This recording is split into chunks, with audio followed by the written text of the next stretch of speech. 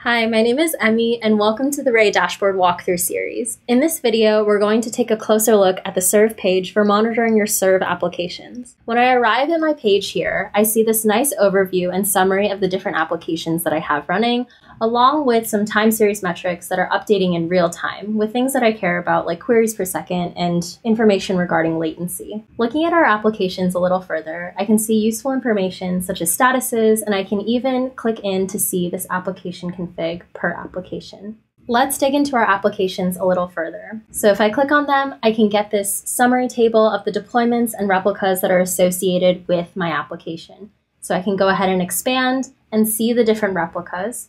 I can get a deployment config for each of my deployments, and for each replica or deployment, I'm able to click on metrics, and that'll open up the Grafana UI, where I can customize the different metrics that I'm interested in, as well as set different time frames.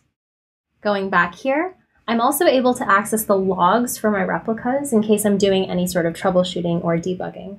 That covers the key features for Ray Serve in the dashboard. For more information, check out the other videos in this series, and thanks for watching.